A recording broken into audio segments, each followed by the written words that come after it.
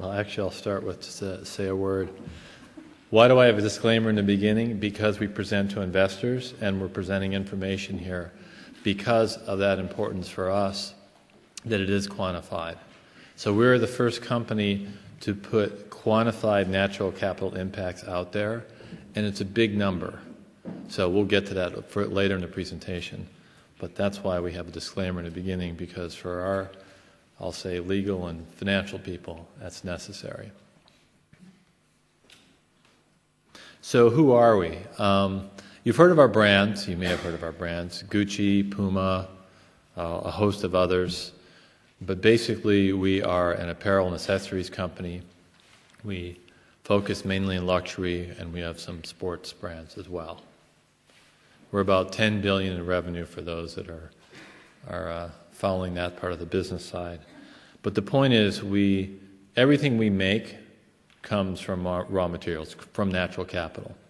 And we recognize that we have a dependence on that, whether it's a suit, whether it's a gold watch, whether it's a leather purse. Trace it back, it comes from nature. But that can be said of everything in this room, for that matter. So I'm going to talk about the environmental profit and loss. As a show of hands, who here has heard of EP&L, environmental profit and loss? Maybe you heard of it as Puma EP&L, maybe it's Kering. Can anyone raise your hand if you've heard of it? Okay, it's interesting to see just how many people have heard of it, and then also that tells me how much I need to maybe go into explaining what it is. So it uses a metaphor of a financial profit and loss. It's a little complicated because, with money, it's a flow, and you have some sort of, I'll say, capital. And that's the idea here. We're talking about ecosystem services that we use. That's the flow. And we're measuring how much of that flow that we use each year. Of course, the natural capital itself is, I'll say, the reserve of what's out there. And we've seen a lot of interesting numbers today, particularly that Tom presented, that were about how much we're using. But what's left in the planet is still where there's a need for a lot of data. So this is a new field. And so it's not perfect by any means, but if you wait till it's perfect, it's too late. So one way to define environmental profit and loss is in terms of, I'll say, our use of ecosystem services. For our company, we look at that across our supply chain, because that's basically we make things that we sell to people. In another way of looking at it, it's looking at the environmental footprint of everything you do, the value of those impacts, and that creates an EP&L. But I'll try to peel back the layers underneath that. So for us, for instance, we did this work across our business. So we had to understand exactly what is our business. And although that may be a surprise to a lot of people that don't work in industry, most businesses don't really understand what they do. They understand the end product they sell. Maybe they understand a little bit about their consumer. Sometimes they don't understand all the things that go into it. More and more companies have to understand this. But does this company understand what goes to making a plastic bottle? Probably the spring water company just buys the bottle. Where it comes from, how it's made, the processes, where the petroleum is sourced, who knows? So that's a similar challenge that many companies face. So for us, we had to do a lot of work to understand our business deeper in terms of what processes do we do. We looked at over 600 processes. We looked at over 100 key materials, 5,000 suppliers in our group, the suppliers that we don't own, but going beyond our boundary to who sells us, who produces the leather, who raises a cow, which is much, much harder, by the way, to answer that question. So there's some things that we do need a lot of data on. But the point is, we started that journey by peeling back, I'll say, the layers of the onion of our supply chain to understand it and to understand how we make things and where they come from. And if there's one point to make on that, traceability, which came up in the prior session, is really, really important, because you can't do any of this work on natural capital, whether it's you're looking at a mining operation in the Philippines, whether you're looking at an island in the Pacific, it is very place-based. So you have to know where the impacts are occurring. So in any case, we looked at our supply chain, we detailed it, we not only documented but also surveyed our suppliers to gather their information from them about their environmental footprint. At the same time, we're looking at that across 6 key indicators to come to a question that arose before. So that's water use, water pollution, air pollution, greenhouse gas, land use, which incorporates biodiversity, which I will touch on again, and waste. And within those, we have several sub-indicators depending on which one. The only one that does not have any sub-indicators is greenhouse gas, because that sort of speaks for itself. So with that, and this gets to the complicated part, if that isn't complicated enough, we use, I'll say, the best available information we have on valuation coefficients. So that's a whole study in environmental economics. There could probably be a 2-week seminar on that. We're not going to do that today. But what we are going to say is we don't have environmental economists at Kering. We make clothes and purses and shoes, and watches for that matter. So what we do is try to get the best information out there and apply that in the context that makes sense for us. We'll also be announcing more about what we're open sourcing in terms of that data in about a week. We'll have a Twitter live chat on that. So I will add on to the Twitter stream later to give information about that. But our plan is to open source everything we're doing that we can. So in the end, what do we end up with? We end up with environmental profit and loss. It's stated in euro values, also in the volume. So we talk about how many millions of liters of water, but we also talk about the value of those. And that value is driven by where the water comes from, for instance. And I will go into a deeper example on water. We break it down for our business by business units, by materials, by brand, location, any way we can to inform a real decision. Because that's where we actually have an impact, is when we have a buyer that's looking to source sheep leather and we can tell them where a better place is. Of course, quality is going to predominate, but to get a high-quality leather, there's only certain parts of the world that can provide that, and we want to find the parts that we know it's going to be a sustainable supply. So in a business context and an environmental context, it's the same goal.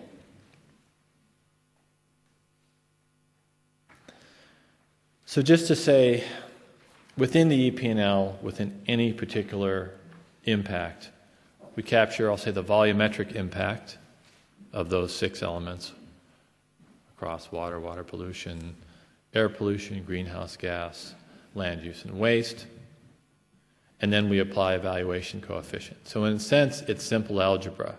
It's just a lot of data.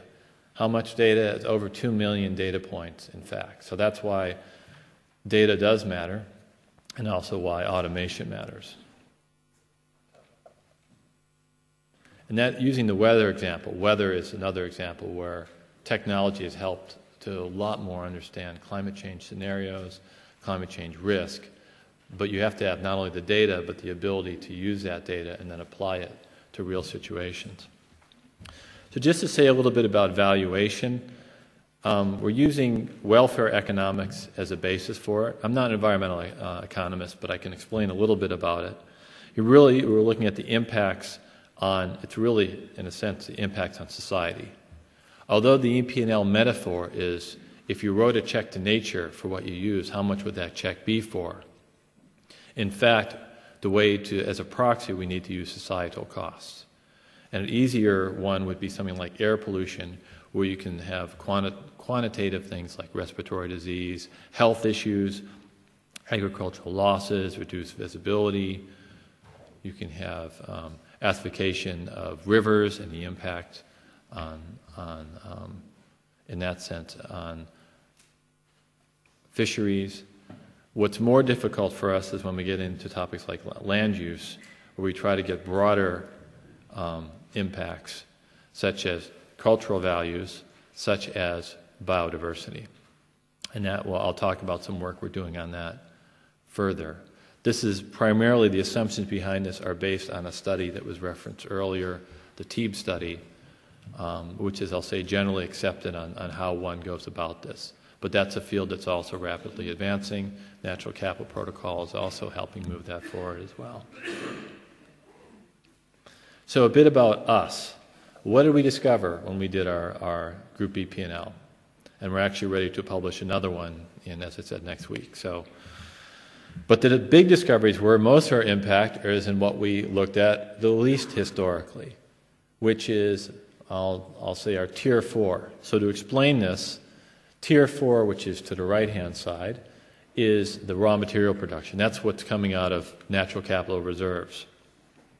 Tier 3 is converting that into something, like leather, like fabrics. Tier 2 is further processing. You might do dyeing, you might do other finishing on it. Tier 1 is assembly, where you're putting it together.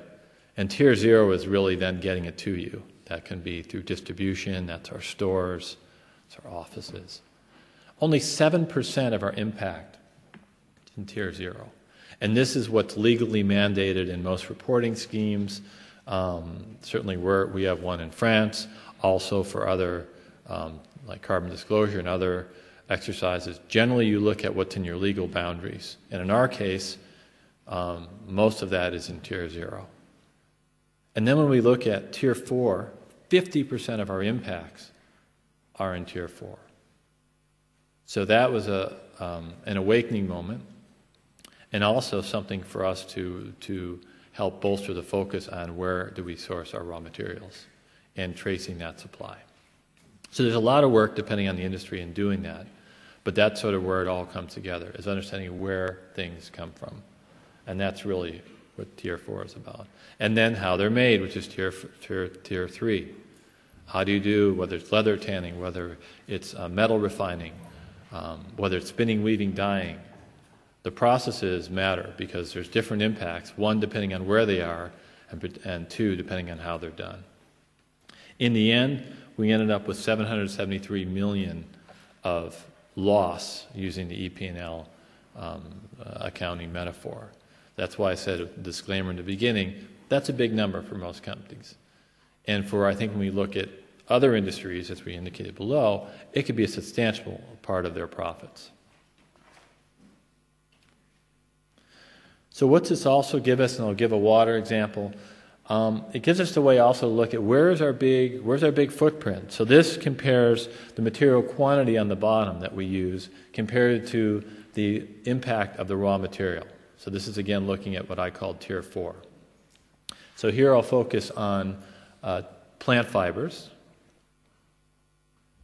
And zooming in on those, I'll use an example with cotton, because that's one of the more significant ones and probably a little easier to explain. And you can see that there's some big drivers here. There's two key drivers. One, when you look at cotton from India versus cotton from Turkey, there's a big difference driven by water in terms of the environmental impacts. But also a big lever is whether it's organic and rain-fed or whether you're using irrigation. So both can make a big difference, but the biggest driver is organic versus conventional.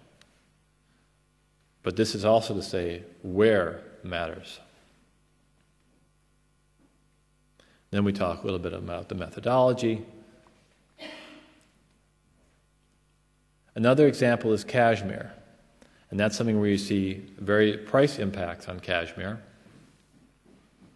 And you also see it's a very, very intense material. Why is it so intense? Because to get cashmere, you need to comb the hair of a goat and basically get those fibers off the comb, and that's how it takes a lot of fibers to make a sweater. And those goats need a lot of land. And what happened in Mongolia and northern China is that land and the grazing caused a lot of dust and desertification, which also impacted cities in China and eastern China in terms of air pollution. So there was a real impact from that, which also, interestingly enough, silk has been impacted by air pollution. So there's a tie between, believe it or not, cashmere grazing and silk production. So as a result, the government restricted grazing, and the price went up. So there's a clear thing where sustainable practices, or lack thereof, can have a direct impact on materials that we use. So one thing we're looking at, besides sustainable grazing practices for cashmere, is, okay, how do we look ahead? And in the interest of time, because it's running out, how do we take climate change scenarios and also apply those to our work in EP&L? So that's one of the frontiers we're looking at right now, is applying that kind of data for forward-looking. Because one thing you say, oh, this is what my impacts are today. What about tomorrow? What's it going to mean for sourcing sheep from Tunisia? I don't know. We can pick any country. Climate change obviously is having effects. We have predictive models on it. We need to start thinking ahead in terms of what our sustainable source is, not only to choose wisely, but to preserve as well. I'll say one more note on biodiversity before we go to questions. It's another area we're working on because there's a lot of questions around how do we better account for biodiversity. And land use does take that into account through the ecosystem services that are degraded, but there's, I'll say, a heated debate whether that's sufficient or not, or whether there's other measures that should be taken into account. So that's one of the things we're working on with a natural capital project to undertake that study with leading scientists and economists to better understand, are we measuring that impact correctly? Do we need to add to that? Do we need to measure it differently? Basically, what is the right mechanism? But the point is for us is we have to jump in. So as I said, we're the first company to publish our results like this, to do this kind of transparency on not only our methodology, but also on how we do business and what impacts that have. And it may not be perfect information, but sometimes it takes, what do they say, don't let the perfect get in the way of the good. So one of our key goals by driving more transparency, whether it's open sourcing, whether it's sharing our results, is to encourage other companies, governments, organizations to do the same. Thank you.